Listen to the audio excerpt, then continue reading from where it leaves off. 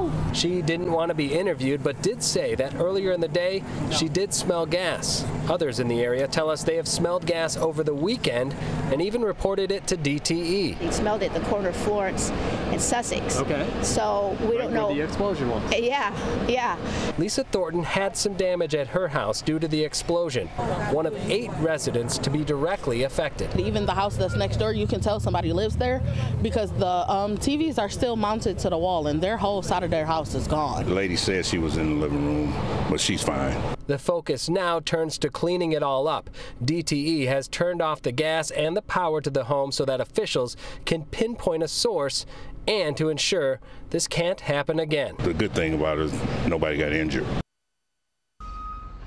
And that really is the good thing. And right now the priority is cleaning all this up so they can open up the streets. Now the city did reach out to the other people that were affected, the other houses that were damaged. They said that they offered them a place to stay for the evening, a hotel room. 4 of those families did take them up on the offer. They say they don't know when it will be safe for them to return, so there is no timeline on when that offer will be rescinded. But a lot of work here to do at the scene. Reporting live in Detroit, Dave Spencer, Fox 2 News.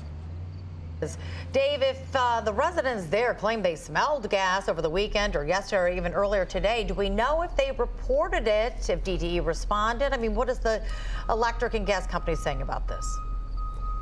Yeah, the electric and gas company, DTE, isn't saying much. They did issue a statement about this saying that they are aware of a house explosion and that safety is a top priority. They didn't say anything about any of the prior complaints, how they are addressing those, how many they received, stuff that we will definitely be following up with in the days to come.